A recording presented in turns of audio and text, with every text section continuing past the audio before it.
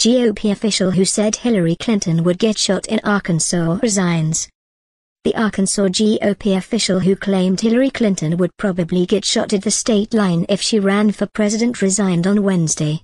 Republican Party Chair Doyle Webb said in a statement that Johnny Rhoda turned in his resignation even though he felt his comments were taken out of context.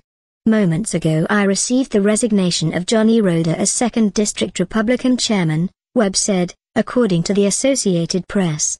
He was apologetic for the statements he made to media yesterday, and although he feels he was taken out of context, he knows that his statements have created an unnecessary distraction from the important issues before the state today.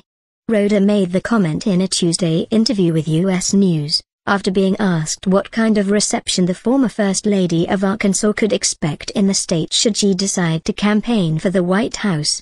"She'd probably get shot at the state line," he said. "Nobody has any affection for her. The majority don't." Rhoda later told Business Insider that while he meant no ill will to Clinton, he could have been more eloquent. "That comment was taken way out of context. It certainly was not meant in a threatening or hostile way at all.